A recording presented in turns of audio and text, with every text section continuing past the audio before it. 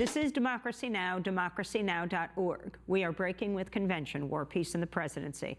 Broadcasting from Philadelphia, Pennsylvania, as we cover the Democratic National Convention inside and out from the streets to the convention floor. I'm Amy Goodman. As we turn now to Nuns on the Bus, which has pulled up at the convention after nearly 3 weeks on the road. The Nuns visited 13 states, hosted conversations with ordinary Americans on both sides of the political divide in an effort to bridge the divide. Here in Philadelphia, they're holding a Mend the Gaps workshop, where participants will make a human bar graph that dramatically illustrates the gaps in our society. They're also hosting a hospitality suite at the bus to meet delegates and conventioneers. For more, we're joined by Sister Simone Campbell, leader of Nuns on the Bus, as well as a lawyer and a poet. She's a sister of social service and executive director of Network Lobby for Catholic Social Justice. Sister Simone Campbell, welcome to Democracy Now! Such an honor to be with you. It is great to be with you. So talk about what this caravan has been about that ends here at the Democratic National Convention. Well, we're on the road to discover the real reasons why there's such income and wealth disparity in our nation. We are heartbroken at the fact that people can work full-time for minimum wage and not be able to support their families. And what we know is that policies made this problem, so policies can change it. We're not as great as Dr. Stiglitz, but we have 7 simple policies that we think could make change. And the one that we lead with is a change in tax policy. Everyone should pay their fair share and invest in our nation. That's what we're on the road to say, is we're in this together. Let's make this work. So you are a group of nuns. Yes. Talk about the significance of this. Well, what I think is really important is that we as Catholic sisters are used to being in community. And I believe one of the problems of our time is the hyper-individualism. And so what happens on the bus is right now we're 9 on the bus, and the 9 of us get off and we're already community, so everyone's welcomed in. Everyone is welcome, whether you agree with our politics or not. If you commit to do your part to mend the gap, then you get to sign our bus. And our hope is by creating community, then we will see the needs of others and be willing to engage in the hard work of change. What do you think of what's happened at the Democratic Convention so far? Well, for me, it's been somewhat hopeful and somewhat discouraging. I was really touched by the mothers of the movement. I think the issue of race is so vibrant in our society, but what worries me about that approach is that it's just about by talking about race, we usually think of folks who are people of color, but what worries me is those of us who walk around in white skin like me. I think the real issue is that we in white skin have to learn how to extend privilege to everyone. That we're not, I am privileged, but we've got to figure out how to extend it to everyone. And I didn't feel challenged in the convention, but yet on the other hand, it was so important to lift up the issue, because I'll say we were at the Republican convention and there were hardly any people of color. That issue was not discussed at all, and it's at the heart of the sin of our nation, and that there was so much fear at the Republican convention that it just drove people apart. So in some ways, the Democrats have been real refreshing to me, but I hunger for more. Donald Trump said his favorite book is the Bible. I know. Your response? Oh, I wanted to do a follow-up question. Well, could you give me one quote from it and see what would happen?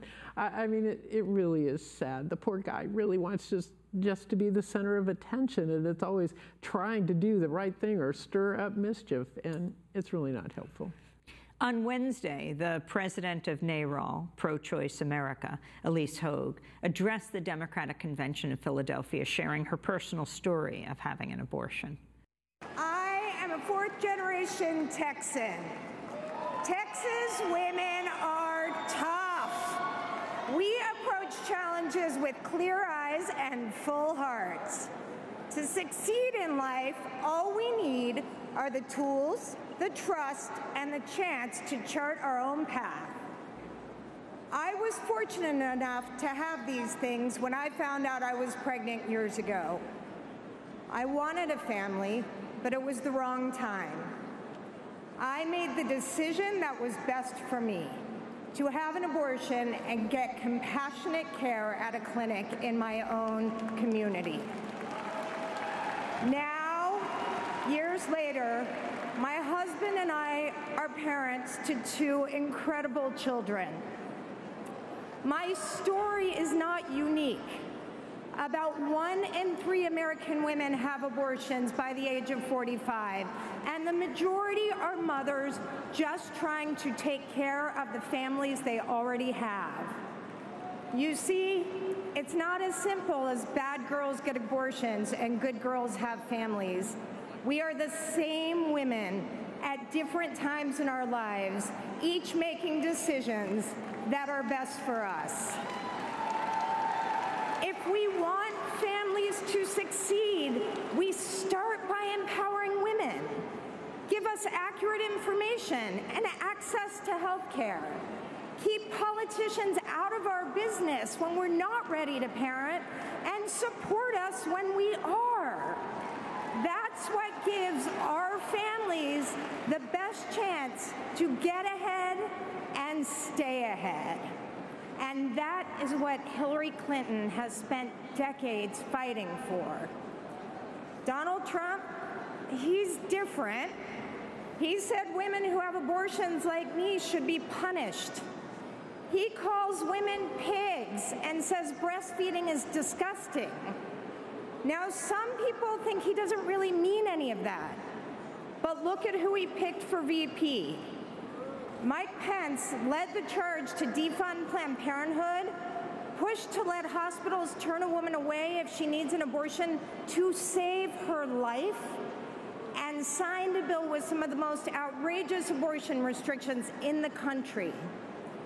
He has even said he can't wait to send Roe versus Wade into the ash heap of history. Together, Donald Trump and Mike Pence have united to form the Make Misogyny Great Again ticket. That was Elise Hogue of NARAL Pro-Choice America. Our guest today is Sister Simone Campbell. Sister Simone Campbell has led a caravan of nuns for the last 3 weeks as they travel across the country. She is Executive Director of Network Lobby for Catholic Social Justice. I believe that Elise talking about her own experience with abortion is the first time a woman addressed that from a convention floor. That's true. As far as I know, that's true. And I think what was touching and compelling was her speaking of her reality and saying that it is not, the bad girls. It's all women that have this struggle. But I think that looking at the abortion issue that is so divisive in our nation, which, is attempting to be divisive in our nation, the thing that we need to face is that women choose abortion often, or most often, because they don't have economic options.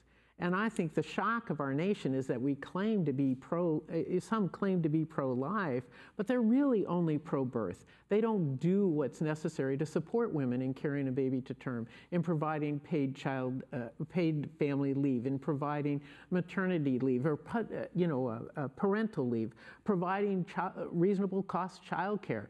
The litany goes on and on. If we were really serious about being pro-life, we wouldn't look just at birth.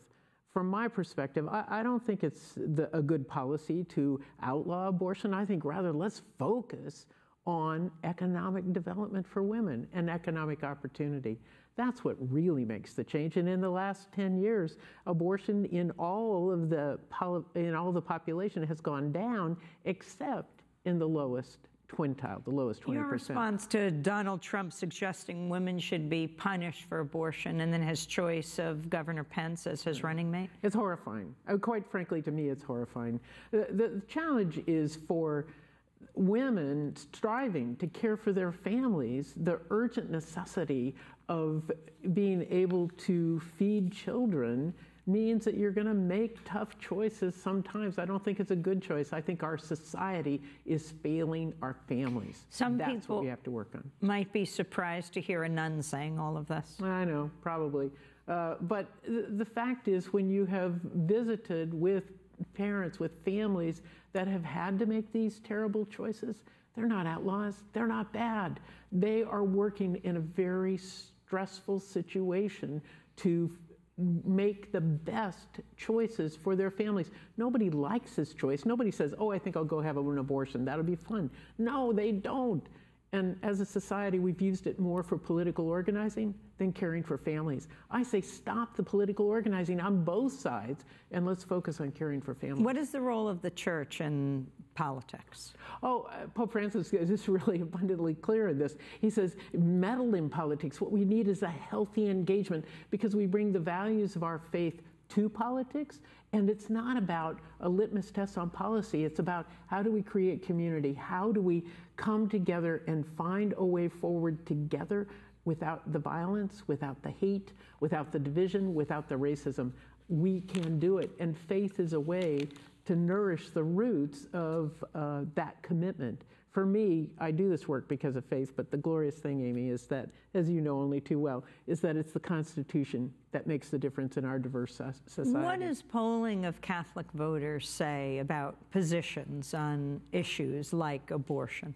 Well, actually, on the issues of abortion, Catholic polling really quite follows the general public.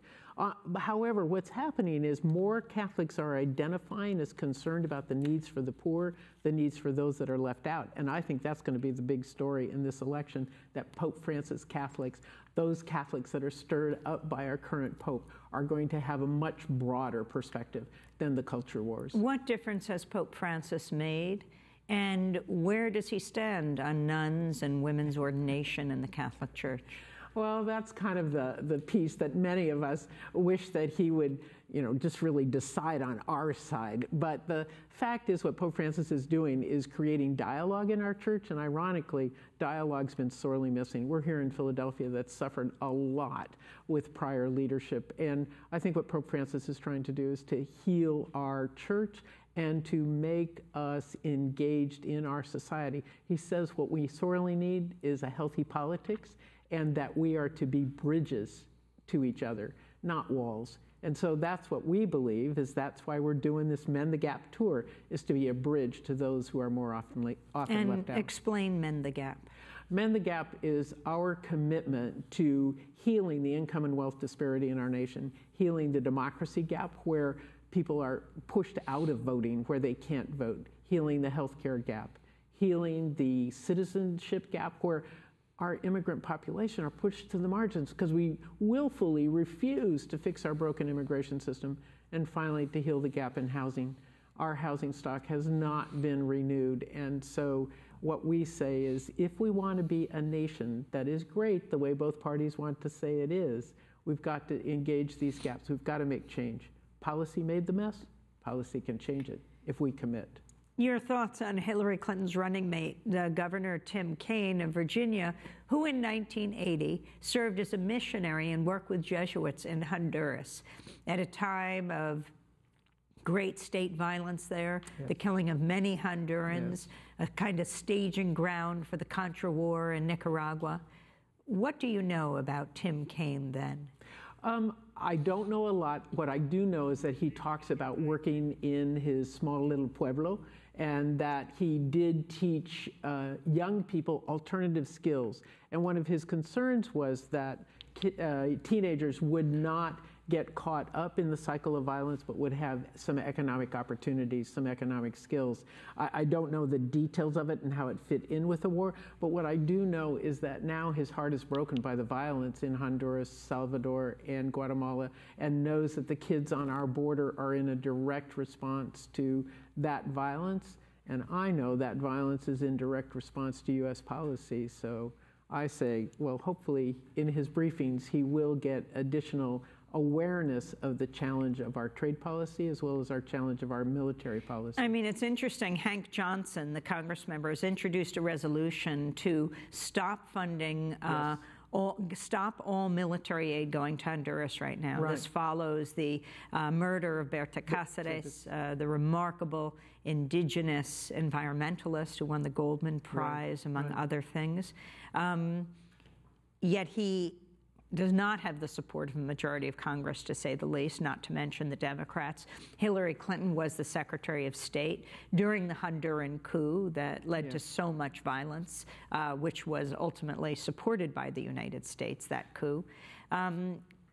Can you comment on this, Sister Simone? I was recently at the Carter Center in Atlanta and met Berta Cáceres, one of her daughters, and we talked about the work that La Señora Cáceres was doing, and what she was working for was trying to protect their indigenous people and against the hydroelectric plant that they were introducing. And what her daughter is saying is that it is love and community that can make the difference, and it is an awareness that our sense of development is not the Honduran sense of development. And the dislocation, the claiming of land, the pulling apart is the imposition of a U.S.-style development, and she's begging that it be stopped.